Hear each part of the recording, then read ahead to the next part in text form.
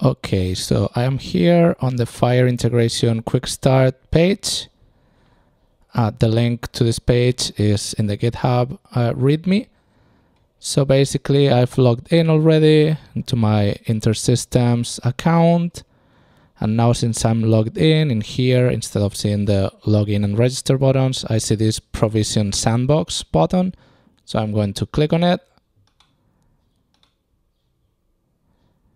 And this is basically creating a Sandbox InterSystems IRIS for Health container in one of their servers. So this Sandbox will last only for 3 days. If you want to have something that lasts longer, you can either configure a full production InterSystems IRIS container by talking to InterSystems.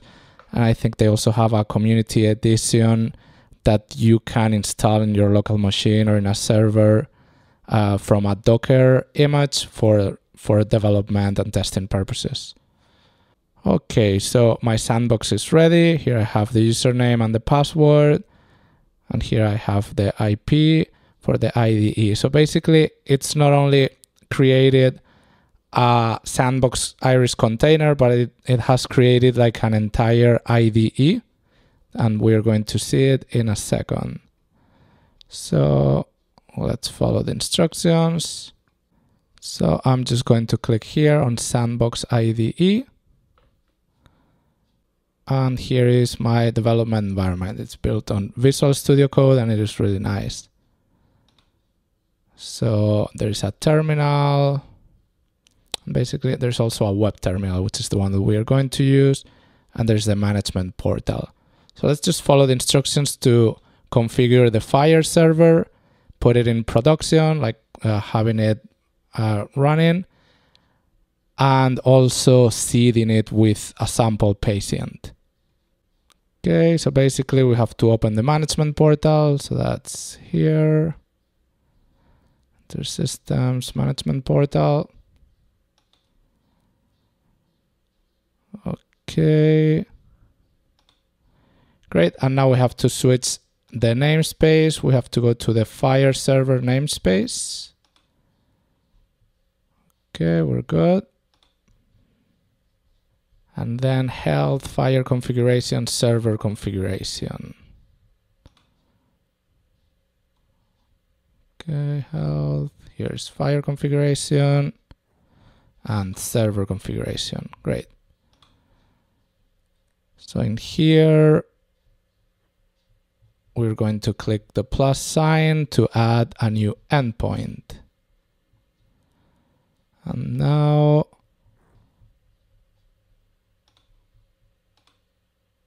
we want to use version 40.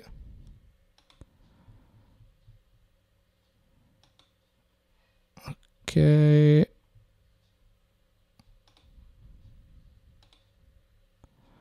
And this name is fine with me. So finish. And it is creating my endpoint. So this is going to take a few minutes. Okay, so it looks like our endpoint is ready. And there's a couple more things that we have to do. We have to set the service config name to this here. Oh yeah, we have to click edit first. Okay, and also allow an unauthenticated access just because we are in a development environment. So I'm going to update it. And we are good to go. Okay, so now we have to start our server. So for that, we have to go to, we have to open the management console again. So I'm going to close this and open it from here, from the IDE management portal. And now interoperability, configure, and then production.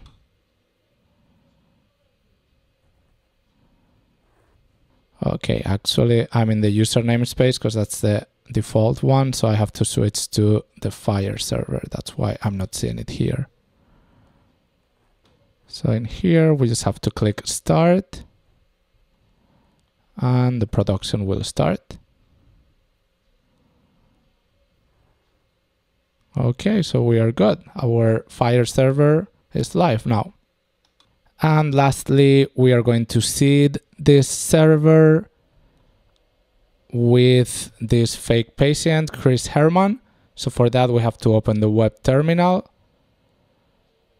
from the IDE, so InterSystems web terminal, and we have to log in.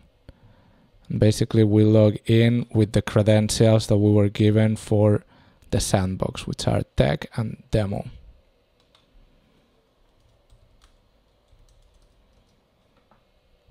And we are in. So basically, we just have to execute these two commands. First, we are going to set the namespace to FHIR server.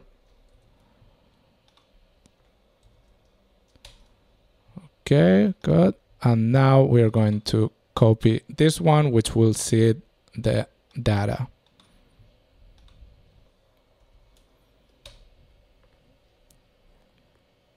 Great. So now this patient is loaded.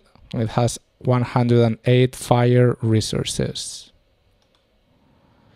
So basically that's all. Our FHIR server is now configured. Okay, so I've created a new file in Visual Studio Code called index.html, and I'm just going to add some HTML boilerplate. There we go. And the easiest way to include the FHIR Patient Viewer in your project is to follow the quick start guide and just include this in your HTML, which is basically including the CSS and JavaScript files from the Dist folder. So those are these ones, and then in between we need a div with an ID of FHIR-visualizer, and then we need a couple global variables that we're going to add here. So I'm just going to add the two CSS files, the two CSS links here in my head.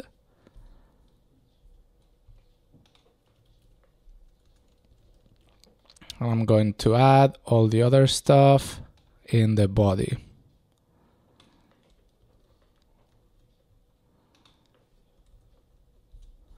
Okay, I'm going to get rid of the comments and format the code.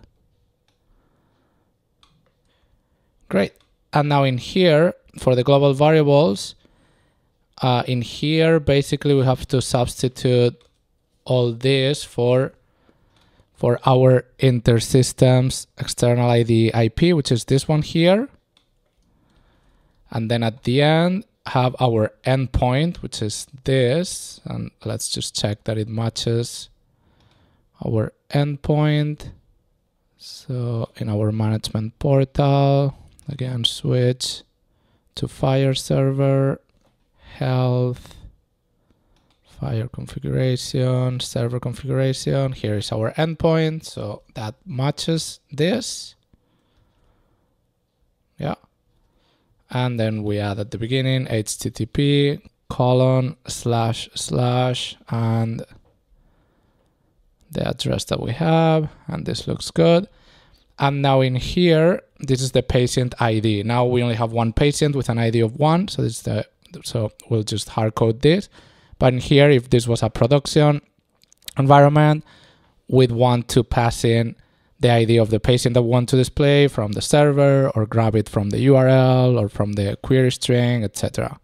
So I'm going to save this and open it with live server. And there we go. So basically the viewer is reactive, so we can go into any of the resources and open it. And basically there is no page reload. It's a single page rendering. And we can go over like any of the resources, and then resources linked to each other. And basically the layout is responsive. So now I just have a single div that is taking the whole space of the screen, of the window, but you can render it inside any other div or container, etc. So if you want to modify the actual files and create your own distribution files, or just include it in your project as a view project, Basically, you need to clone the repository, and then you need to run npm install. That will install all the dependencies, including Vue.js. This is built using Vue.js. Then you have to test it in your local host by running npm run serve. And then you modify the Vue files, the Vue components, which are here, as you wish. And then once you are done, you execute npm run build, and that will generate new CSS and JS files inside your Dist folder. And you can include those files in your own project. I hope this was helpful. Thank you for watching.